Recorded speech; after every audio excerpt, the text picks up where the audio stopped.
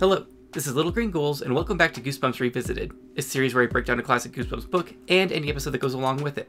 I will also be telling some of our Goosebumps cliches and classic moments. This week, I'm excited to visit My Hairiest Adventure.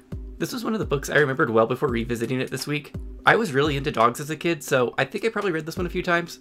It's one of the more silly Goosebumps stories, and there are endless puberty jokes being made with it, but overall, I think it's a fun read. If you haven't read this one, you should because it's a little notorious. To me, this is one of the uglier covers from the original 62. I like that it shows just how hairy Larry's hands are getting, but if you stop and look at this kid's ears, you realize the proportions are really off. I know Larry is mentioned to have large ears, but these things are freaking enormous. It looks like he's transforming into a chimpanzee, and I just don't like it. The 2006 slime border somehow manages to make an ugly cover even worse. Switching the colors from blue and red to purple and brown was a choice. It knocks off one of the "and growings" from the tagline. There's just not much else to say about it. It's ugly.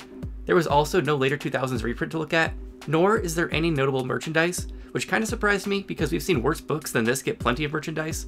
Our front tag says, "It keeps growing and growing and growing." This supposedly references the old Energizer Bunny commercials. What is thy bidding, my master? There is a great disturbance in the force. It is battering. If you only knew the power of the dark side.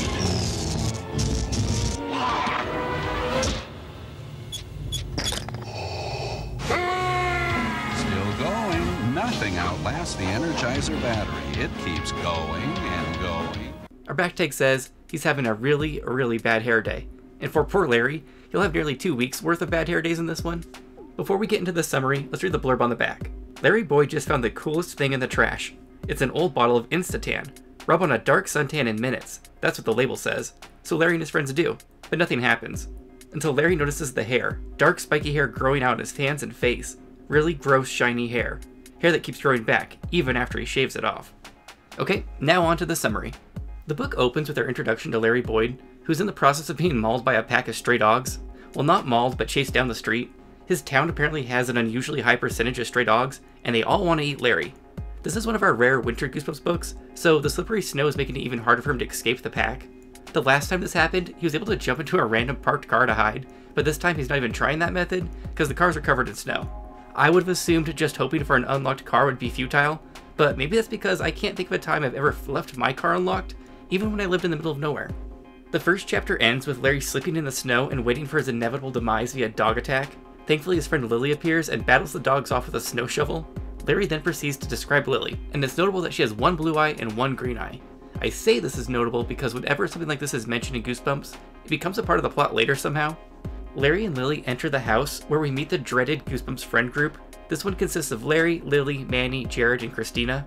A pack of kids ensures that we will have an enormous amount of asinine banter between the kids to make up for the lack of plot. But hey, maybe I'm jumping the gun and these kids won't be insufferable. So far we have a ragtag team, and I think the curveball here is that they're all in a garage band. Larry's hair is messy from the snow, and he's like Max from Let's Get Invisible, where his stylish hair is a key component to his personality, so his friends all start shouting, "Harry Larry" at him. Which I guess, given what we know about the plot and the cover so far, might be some foreshadowing. We then find out this band name, which is The Geeks, and I guess last week it was The Spirit, or Pirate Gold, because they change it often. Their nemesis band is Howie and the Shouters, and I have to say, none of these band names are doing it for me. Lily wanted the name Pirate Gold, because in addition to having heterochromia, she wears a gold coin around her neck at all times, because her grandpa gave it to her and told her it was genuine pirate gold. In case you were curious about the band roles, they are Christina, Manny, and I play guitar.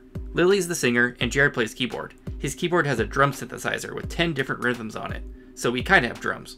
As predicted earlier, we have a lot of banter happening, and through this we learn that there's a Battle of the Bands event happening in 2 weeks that the geeks need to prepare for. Does Battle of the Bands have its own TV Tropes article? Cause it should.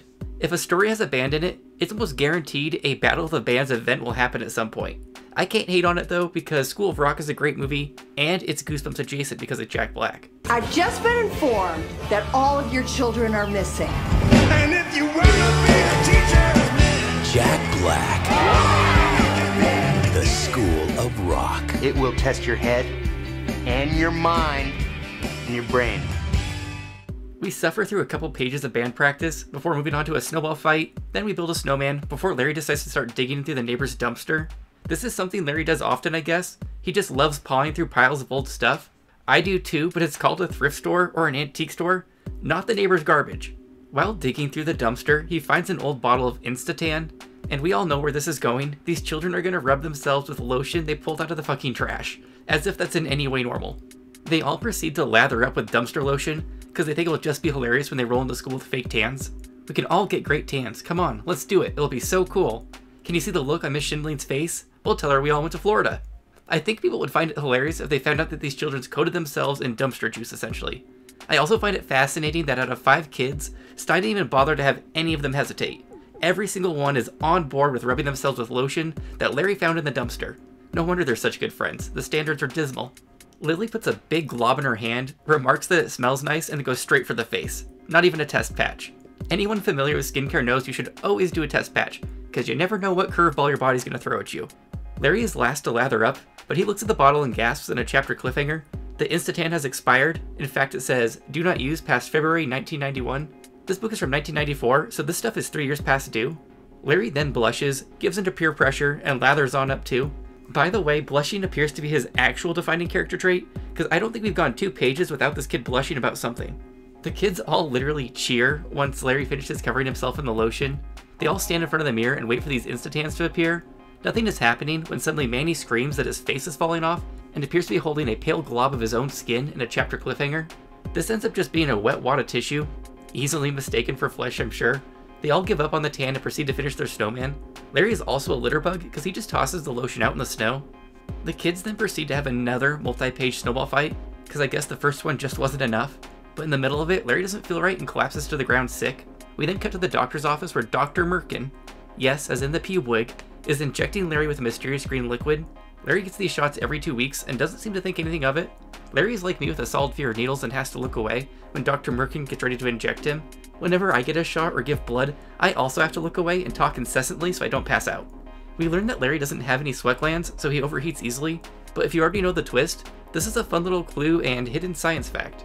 We cut to later, and Larry's on the phone with Lily, where they spend some pages talking shit about Howie and the Shouters and Battle of the Bands. I think Howie and the Howler sounds better, and it's really hard for me not to say that by mistake. We jump to the bathroom, and Larry's getting ready to brush his teeth when he is horrified to find a thick patch of black hair on the back of his hand. Hair where there wasn't hair before, a familiar terror. Larry is now extra afraid of being called Hairy Larry, because we've established that embarrassment is this child's biggest fear. He tries literally pulling the whole clump of hair off his hand, and is confused when this approach doesn't work. He then decides the best next thing is to find hair remover lotion, but alas, there is none. Finally, after 3 pages, he realizes the most obvious solution is his dad's razor.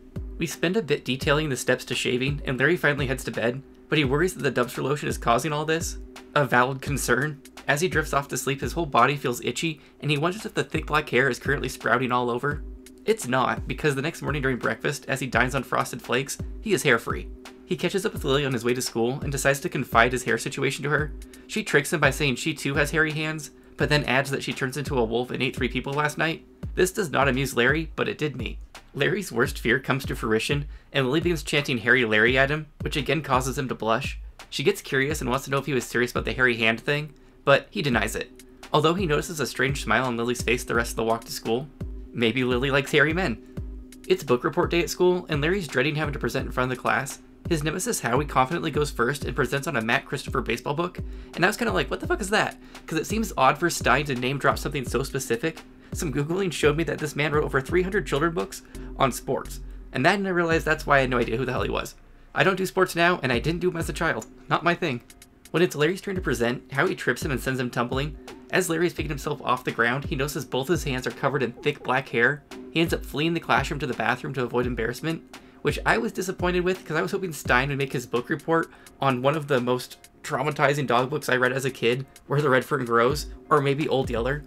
In the bathroom, Larry once again reverts to tugging at the hair in hopes of pulling it off in one big clump. Once this doesn't work, he's stumped because he doesn't think he can escape home to shave. To make matters worse, he realizes he's no longer alone, and that the principal, Mr. Fosberg, is staring right at his hairy little paws. Larry is so hairy that the principal mistakes Larry's hairy hands for gloves and agrees that the school's awfully cold today. This inspires Larry to throw on some leather gloves and head back to class to give her his report in style. His book was by Bruce Covile, and since he didn't say which one, I'm gonna hope he's doing Jeremy Thatcher, Dragon Hatcher, because I remember liking that one.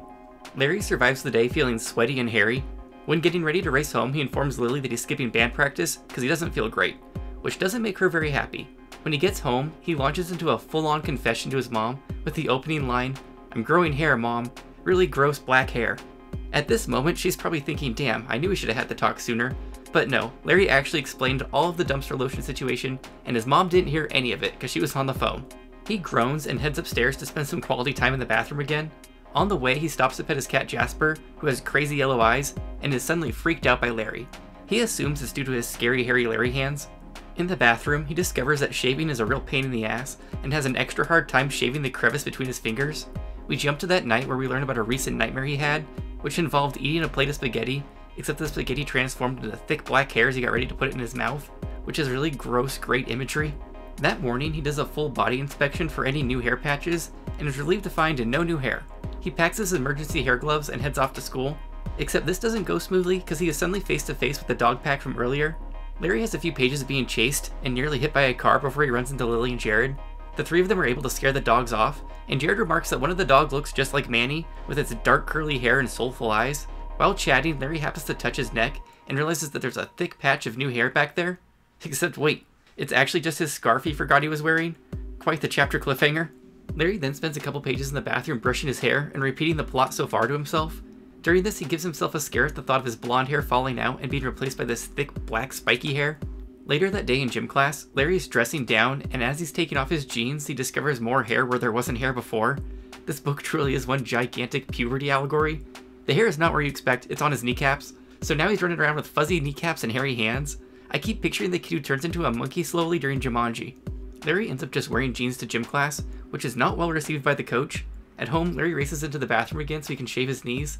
This causes him to wonder if the Instatan got into his system and is spreading through his whole body because he never rubbed it on his knees earlier. He heads to band practice where all the kids realize Manny is nowhere to be found and his phone seems disconnected. They settle on a full-on investigation and proceed to march over to his house. Once at the house, the front door creeps open and they discover that the place is completely empty. They are shocked Manny would leave without saying anything to them, but seem more at peace with it than I would be if a good friend just suddenly vanished. We hop to Saturday, and Larry and his dad are going on their morning jog together. Larry decides to have a man-to-man talk about this new mysterious hair, and his father's reaction is not what Larry's hoping for. His dad freaks out at the mention of these new hairs, and in a chapter cliffhanger races Larry to the doctor. Dr. Merkin gives Larry another shot and mentions how he knows it's early, but figures why not since he's already there, which sounds like a very scientific approach to medicine. Dr. Merkin reassures Larry that the Instatan isn't making him hairy, and is just kind of vaguely like, well, we'll just have to see if the hair happens again. It then cuts to band practice, where they're practicing the Beatles' I Wanna Hold Your Hand. I don't like the Beatles. I get that they were revolutionary and whatnot, but I still don't like them. During practice, Larry acknowledges that they actually sound better without Manny, since 3 guitars seems to overpower Lily's singing voice. He also wonders to himself if his friends are all sprouting new hairs, and just not saying anything about it. He decides he must know his friend's hair situation, and blurts out, "Have any of you been growing hair? Really ugly patches of black hair?" This goes about as well as you would expect, and Christina and Jared start chanting Harry Larry and making werewolf jokes. Lily isn't joining in on the fun, so he asks her one-on-one if she's sprouting new hairs, and she just says she doesn't want to talk about it and leaves. On the way home, Larry tries to pull his cap back down in the wind, but realizes it won't fit, because now his forehead is covered in hair suddenly too. He races home and discovers his parents are out shopping and won't be home till later. He then heads to the bathroom to shave his forehead. While doing so, he decides he needs to find the bottle of Instatan he littered, so he can show it to Dr. Merkin. It takes multiple pages, but Larry reaches Lily's house and is horrified when the dumpster is gone. But that's because he doesn't remember what a little litter bug he was. He's rewarded for this behavior and finds the bottle in the woods where he chucked it earlier. While in the woods, he suddenly runs into a new dog. He thinks this dog is nice enough, but as he turns to leave, he realizes there's 6 other dogs watching him, and they don't look as friendly. He starts to run but trips over a rock, which sends the Instatan bottle crashing to the ground where it shatters, because I guess this bottle's been glass the whole time. The dogs go after a rabbit instead of Larry, and he heads home defeated. We move vaguely into the future, where Larry's practicing guitar in his room and mentions in passing that he hasn't been able to get a hold of Lily yet. While looking at his hands, he sees that they're covered in hair. He then pulls up his sleeves and pants and sees that his arms and legs are also now entirely hairy. He runs to the bathroom because he's suddenly very worried about having a hairy tongue for some reason, and sees in the mirror that his cheeks and chin are also covered in black hair. On Monday morning, he gets to school early so he can see if he can find Lily, confront her on whether she's hairy or not, so they can face this challenge together. It had taken him hours to shave that morning, but he did it, so he's annoyed and worried that Lily's nowhere to be found. He then runs into Howie, who wants to know if the geeks are ready for Battle of the Bands. Larry lies and is like, of course we are. Howie thinks Star Search might be there, and he thinks he'll end up on TV. Howie sounds a lot like Chris from Night of the Living Dummy, whose dreams of fame also started with a Star Search reference.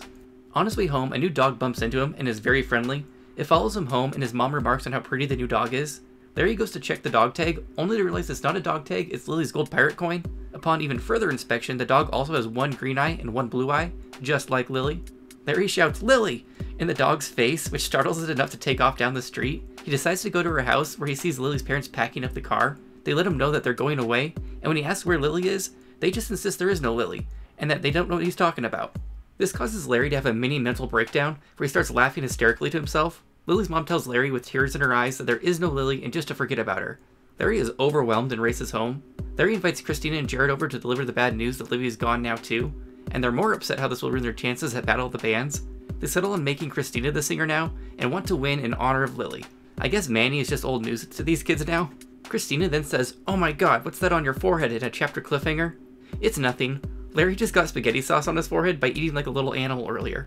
The next day we're at the much hyped Battle of the Bands, and the geeks are feeling pretty intimidated by Howie and the Shouters, because they have dressed for the occasion and seem to have better everything than the geeks, including actual talent. Howie and the Shouters play Johnny Be Good by Chuck Berry, because Stein knows that's what the kids are into these days, which causes the auditorium to go crazy. They perform 4 songs before bowing to leave, but the audience wants more, so they sing 2 more songs. Things aren't looking too good for the geeks at the moment. The geeks finally enter the stage and plan to start with "I Want to Hold Your Hand," then plan to move on to a Rolling Stones song, because Stein is very, very hip with the kids. The performance goes well enough, but suddenly Larry notices the crowd laughing and shouting, "Great special effects!" This can only mean one thing: Harry Larry has returned. This results in the geeks winning the Battle of the Bands, because the Harry transformation really did it for everybody, I guess. Larry is too upset to really care and races out of the school and straight home. He bursts in the door in all his Harry glory and confronts his parents, who are horrified by their Harry son. Larry launches into a rant about the Instantan when they cut him off and deliver one of the best lines in Goosebumps so far. "Larry, you have to know the truth now. You're growing hair because you're not a human. You're a dog." The final 3 pages are now from Dog Larry's point of view. He and Dog Lily are running around the yard together. It turns out that this town is one massive science experiment. Dr. Merkin created a serum that could turn dogs into kids, so all the parents in town were in on this experiment and had to take their dog children to Dr. Merkin every 2 weeks for shots to keep them in kid form. Dr. Merkin has a heart though, because Dr. Merkin has decided to stop testing the serum on dogs. It just doesn't work, and it causes the families too much pain when their children turn back into dogs. This explains why there are so many strange dogs running around town, and why Larry didn't have any sweat glands. You'd think this is enough of a final twist, but Stein's not finished yet. Dog Larry goes to meet his parents after work, only to discover they have a new baby. Except this baby's named Jasper, and has bright yellow eyes. And that's how it ends. A supremely dumb but entertaining story. There is a direct episode pairing for My Hairiest Adventure, and it does a nice job adapting a very odd book. Our notable actor this week is going to be Rick Reed, because he's been on both The X-Files and The Outer Limits, which I love. So, on to the episode. The dog is always my favorite part of the intro, and it finally felt relevant to mention that.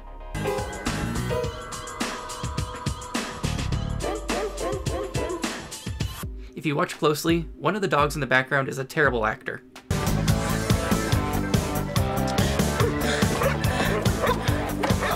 I hope no one saw me. Larry, you sexist pig. That's Lily, my best friend. Beat it. She's pretty cool, you know, for a girl. I like Jared's enthusiasm. It seems like there's a lot of empty houses in our neighborhood lately. Keyboard solo. Jared. At least it didn't come from the dumpster this time. Hey, check this out. Instant 10. Gives you an instant 10. Hey, cool. I'm gonna try some. Me too. Okay, Jared, calm down. All right. All right. All right. This was about as effective as I was picturing it. Look! My skin! Paper towel! Psych! Our first hair appearance. What's your problem? Aggressive humming is one way to ensure privacy in the bathroom, I suppose.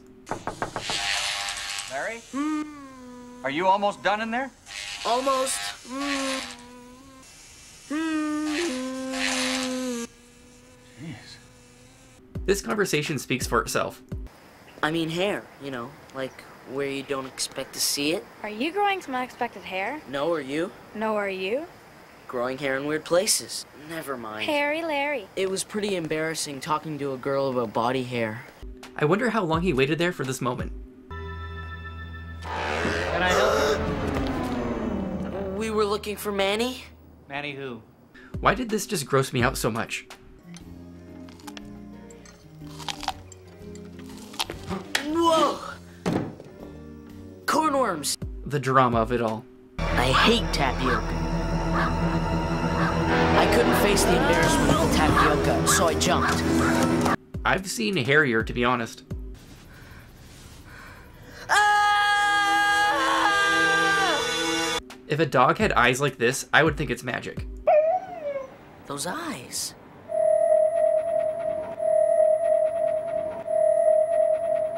Lily? This episode is full of top-tier acting. I don't want food, I want answers! Larry, don't run! Watch out for cars! This kid running around with werewolf arms is cracking me up. What's wrong? What's happening to me? The hair, it was back. Oh, we've reached full werewolf. Mom! Dad! Mom! Dad! Mom! Dad! I liked the reveal they went with. Hello? Get a clue? How about a steak? Poor Larry. He's had a hard day. Yummy, yummy. This kind of feels like a happy ending to me. We have fun. Chasing cars, barking at strangers, scratching in public. This baby is some scary shit. My Jasper?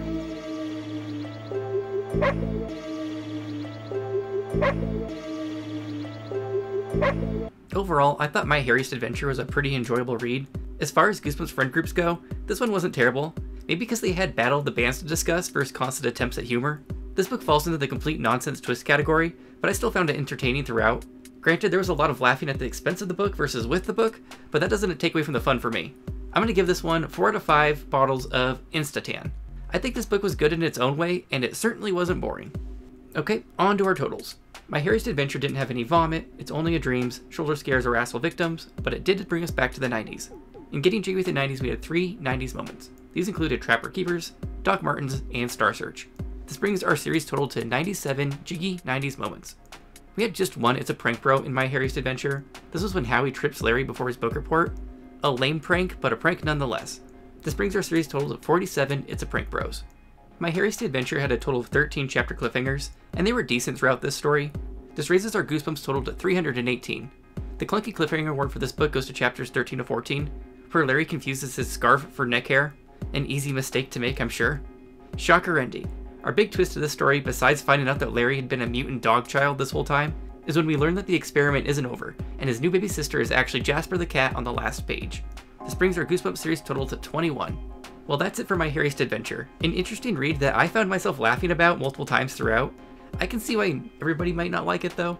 The next book is A Night in Terror Tower, which I don't remember reading, but I do remember the episode possibly. I think it may have something to do with time travel, I don't know. Let me know in the comments what you thought of My Hairiest Adventure. Are you a lover or a hater of this one? Are you into dumpster diving? What's your favorite dog breed? And what did you think of my transformation horror-ish clips this week? I'll be honest, I struggled with the clip theme for this one. Anyways, as always, thanks again for watching, and make sure you subscribe for The pride, the love,